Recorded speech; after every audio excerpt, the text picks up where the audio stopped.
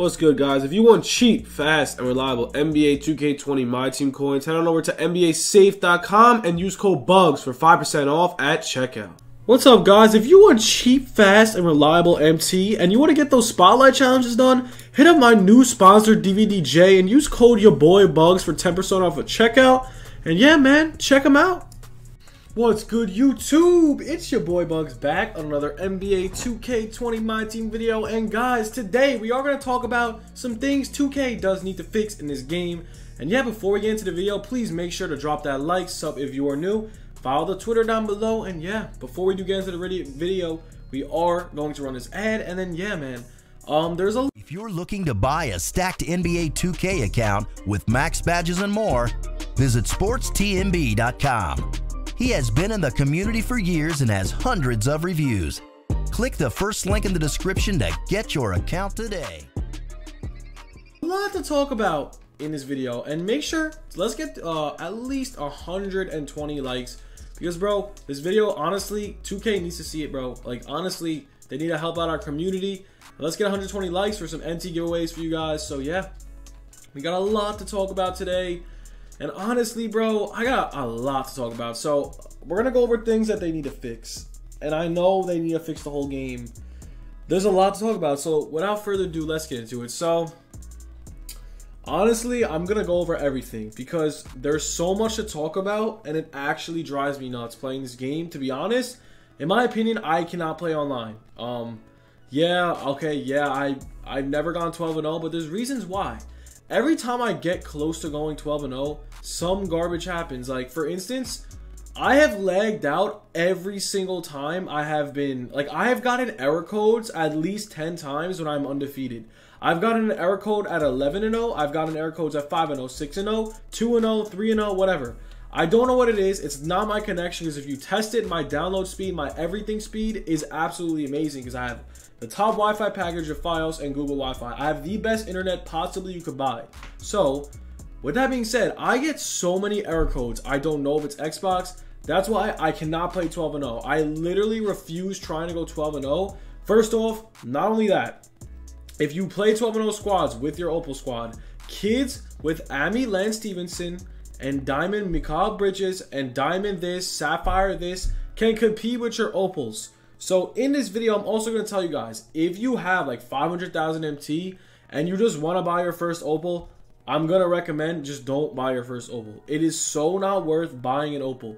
Buy a stack squad with Amy Lance, like literally a ton of Amis with stack badges. Like literally, this whole collection right here, these cards, P. Maravich, Fox, and Kukoc, they are absolutely disgusting. So if you really think about it, these cards are like 30k.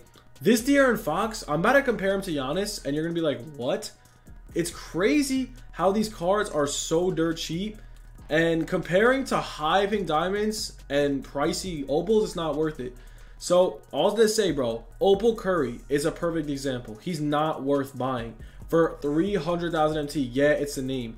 This card right here is literally the same card. First off, he has about the same exact badges as Giannis. So, like, what? So, pretty much, bro, this card's filthy. He's going to be around probably 40-something K. And, man, I don't know, man. This is what I have to think. They got to fix overalls. Like, they cannot be dropping 99 opals with these stats this early. Considering the fact, bro, if you think about it, with diamonds having, like, 99 stats, it really makes no sense for you to get an opal. That's all I'm going to say. So, like, people who say you need to pay to play the game, you really don't. Like, I have gotten beat by a ton of budget squads that are, like, kids that are good at the game. If you're good at the game and you have Mikal Bridges and you have, I mean, Miles Bridges. I don't know why I keep saying Mikal. If you have Big Z for 20, 30K, Miles Bridges, Tony Kukoc, all these cheap diamonds, Paul Pierce, bro, all these new cheap diamonds can take out Opal teams easy. So, like, in my opinion, like, if you have one of the best squads in the game and you're decent and you verse a good kid with, like, a low Amethyst team with, like, Ruby Jeff Green, you're going to lose. Like, that's the only reason why. Like, I feel like only time you can't lose is if you have an Opal squad, like a full Opal squad with all 99s, and you're versing, like, Rubies or Sapphires. But in case that doesn't happen, if you have amethyst and diamonds, you're going to match up with opals. And those amethyst and diamonds are going to play very similar to opals. So that's one thing I don't like about this game. Like, yeah, I get it. If you're good, it helps. But if you have an amethyst and diamond team, you should be matching up with kids in your amethyst and diamond. You shouldn't be versing opals. That's what I'm thinking. Like, because kids with the opal do get the advantage. But then kids who aren't as good as at the game, like, the whole matchmaking thing is honestly, in my opinion, just destroyed. Like, their matchmaking, their way of basing matchmaking has nothing to do with skill. It literally is only overall. And not only that, like, based off what you are, like 4-0, you'll verse a good kid, or like 8-0. I don't know how it is, but like their way of matchmaking is just embarrassing. Not only that, if you have a 6 squad, you drop $2,000 on the game, you have one of the best squads in the game, you could only play 12-0. So like, in my opinion, you can't even really enjoy the game. Like, there's no tournaments. There's no, like, if you go 2-0, you get this. Like, first off, if you go freaking 10-0, you get a freaking pack and 15 tokens. This is the most bogus reward. Like, they have to fix the whole game. Like, realistically, if I go 12-0, I get Larry Bird, Diamond, who's not usable. Okay, yeah, and I get Worthy. Okay, cool. The chance of you going 12-0 without getting an error code is very low. I got an error code at 6-0 this week. And I was fumed. I hit up 2K support. They did nothing. They said they would fix it. Look at the status. Nothing. So they're not going to fix it. So I restarted the game, and I just restarted. Like, I'm 0-0 now. What is the point of 2K support? Honestly, the only time they fix anything is if you're 11-0. If you're 6-0, they can't do anything about it. I've literally came to the conclusion. I've hit them up millions of times. I get nothing. Not only that, the whole freaking process is so complicated. So for me to go 12-0, I need to not get an error code. I'm going to get an error code. I've gotten one every single time, and it literally boils my blood. So in my opinion, 12-0 gotta go. Their servers are not good enough to have 12-0. I know so many of my subs have been losing because of that as well. Not only that, bro. Another problem I've been seeing. The packs they have been dropping are so freaking money hungry. Like, literally, the only thing I could say is if you really buy these packs, you gotta be like crazy. These packs are so doo-doo. If you really think about these packs, if you do not pull the top card in the packs, you get nothing. So if you spend 135,000 MT, which is how much?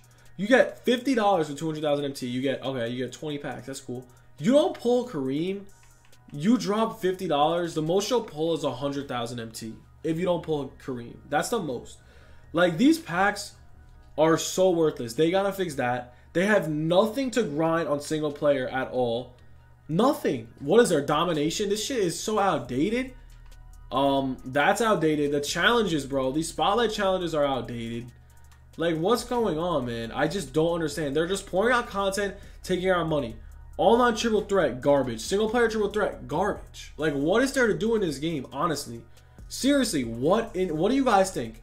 I want to know down below. What is there to do in this game?